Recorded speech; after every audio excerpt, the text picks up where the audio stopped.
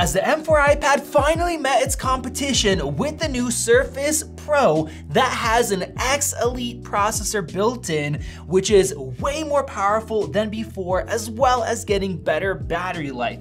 Now today we are going to do a full comparison, and there are quite a bit of differences between these different strengths, some which I think are really going to surprise us. Now, as you guys can see, I have the keyboards attached to both of them, and they have a different design. As you know, the iPad floats in the air on the Magic Keyboard, and we now have this nice aluminum cover with a really nice magnetic trackpad.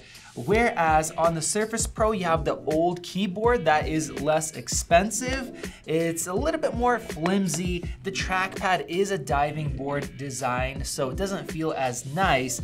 And it actually attaches right here on the bottom magnetically. Which one do I like better? Well, they're both good, but I do like this design because we can attach it and then you can actually prop it up like this.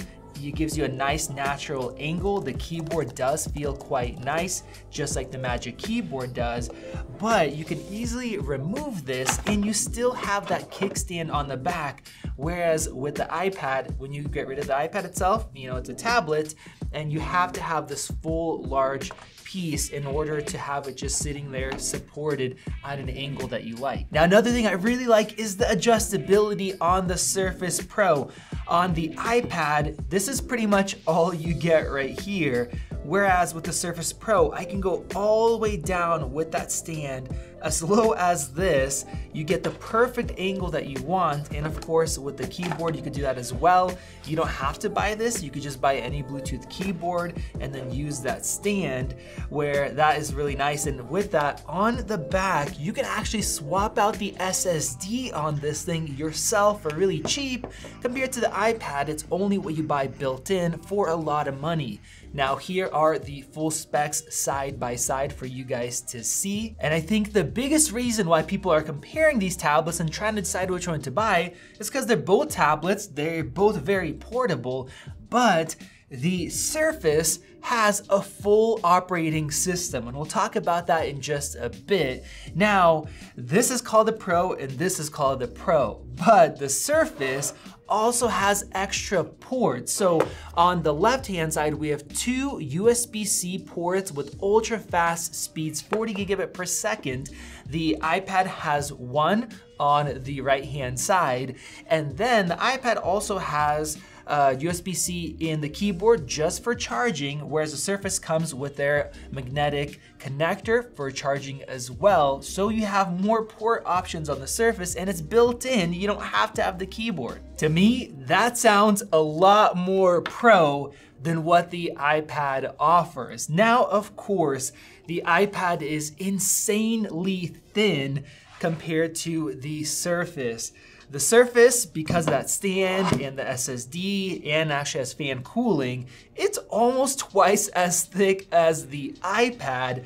And then if we are comparing weight, well, it's not double the weight, but it's getting there. That difference is pretty shocking. So if you're using these in the hand, well, the iPad feels a lot lighter, a lot more comfortable compared to using the Surface, and I wouldn't want to spend an hour or hours hand holding this and using it. Now, as far as the displays, I thought the iPad would destroy the Surface, but as far as overall regular brightness, they are quite close. Even though the iPad is rated higher, the Surface also has a nice OLED display. It's not tandem, it is not as good, but it still gets so bright for YouTube HDR videos. Now, it's rated at 900 compared to 1600, but most videos don't have that. Maybe some movies will kick that in, but I'm just shocked by how good the display on the Surface is. I was not expecting it. It's bright, HDR looks good, contrast is not as good, but I would be more than happy with the one on the Surface. Now, the one area where the iPad does do so much better is the anti-reflectivity, because the coatings are amazing on the iPad. The Surface is quite reflective, so if you're outside or in a very bright room, you will notice that. Now, as far as overall sharpness and detail, the pixel density is fairly close, and both of them have high refresh rate to variable refresh rate screens, so that is nice. Now, both of these have Face Unlock, so with the iPad, Face ID is working, and with the Surface, Windows Hello, bam, logs me right in. That is nice. And what about the cameras? This is the Surface Pro's 1440p front camera. As you guys could see, it is really wide. We have dual front-facing microphones, and as far as I could tell, the detail and HDR is very good. And here is the iPad Pro's 1080p front camera. Now, this is also the wide mode. You can have it crop in quite a bit. It's now landscape, which is nice, but you guys let me know which one sounds better and which one looks better down in the comments below. Now, with the Surface being so much thicker, how are the speakers in this one compared to the iPad? Now, they are front facing right here at the top, so let's go ahead and take a listen.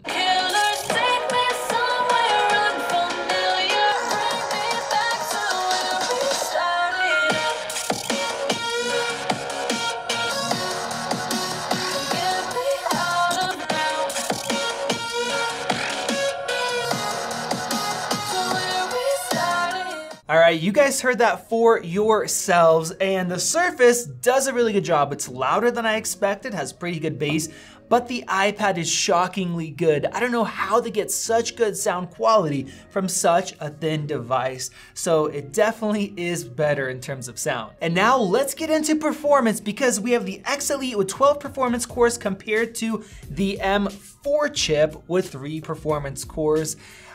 This is a crazy difference. Both are in a tablet, but let's go ahead and run the CPU test. Guys, this is impressive.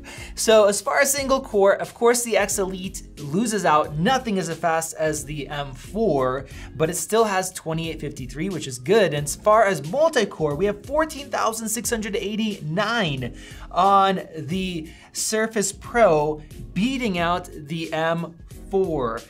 That is very, very impressive, and that is on battery power. Now, I also tested it plugged in, and the difference is pretty much insignificant, which is amazing because previously with Intel systems, you'd have a big slowdown in terms of battery power, and I like to be mobile, I like to be free. Now with the X Elite, I mean, this performance out of a tablet on battery is awesome. And now let's test out web browsing and web application performance. I have Speedometer 3.0 opened up. Now, as you see, the iPad does win out. This is an amazing score, about 23% faster, but the Surface is still very fast, especially for running full Windows instead of iPad OS. The iPad is the best, but either way, both are gonna be fairly quick. Now, we've done a ton of testing on the X Elite, and of course, this runs iPad OS, so I can't run the same tests we do for a laptop comparison, but the next one I wanna do is 3D Mark as far as graphics performance, because the M4 is a beast. This is the new Steel Nomad Lite, which is using the latest tech. It's a tougher test than ones we ran before. And looking at the results, I mean, this is a huge difference. We have 15.76 FPS compared to 28.2. That's about 80% greater frames per second. Now, I will say that I'm surprised by the Surface because the other X Elite laptops, full laptops, I believe scored less than this tablet, and I didn't even hear the fans on here. So it's performing great, but if you need really good graphics performance, well, the iPad is better. Now, in terms of gaming, of course, the iPad, there's so many mobile games available that are iPad optimized, but here we have Windows. So there's a ton of Windows games that you can run, but I would still not buy this device for gaming. And now I have Lightroom opened up on both of them. Of course, with the Surface, I can run Lightroom Classic as well. I can't do that on the iPad, but with this, let's go ahead and flip through a few of these here. Performance is the same. It is crazy.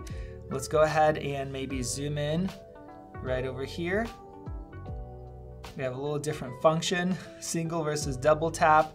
very, very quick. I do have to say that once again, I prefer the desktop version of these applications. They're just easier to use in my opinion, being a longtime laptop and computer user. Let's go ahead and export all 50 of these. Actually, I have 48 in this particular album, and the X Elite is flying through this seemingly quicker. All right, guys, that is insane. I did not think that was gonna happen.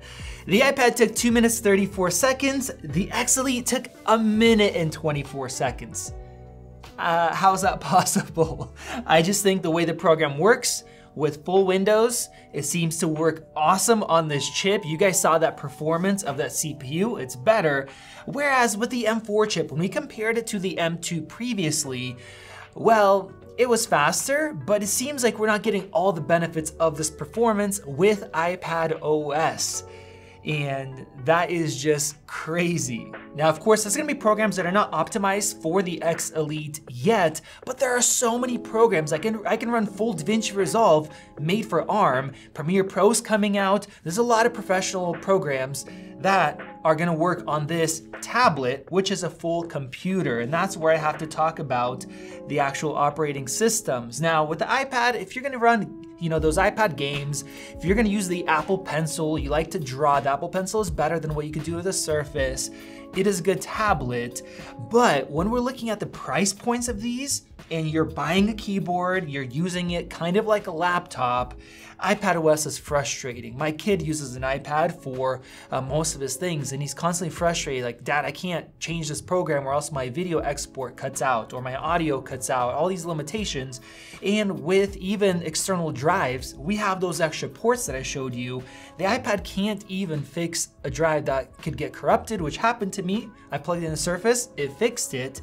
I think when you're spending this much money, even though the Surface is not as awesome as far as the hardware, the screen's not as good, speakers aren't as good, it has some limitations. Overall, it's a well-rounded machine, and if you're looking for something that is like a laptop, but ultra portable, can be used as an iPad for the form factor, but you don't have limitations on your applications, this is the true professional device. The iPad could be that. Apple just doesn't want it to be as far as software. And I understand you want an iPad, buy an iPad that's cheaper. Buy an iPad Air, that's our recommendation. But when you're spending this much money, you have a device that's labeled Pro on both of them.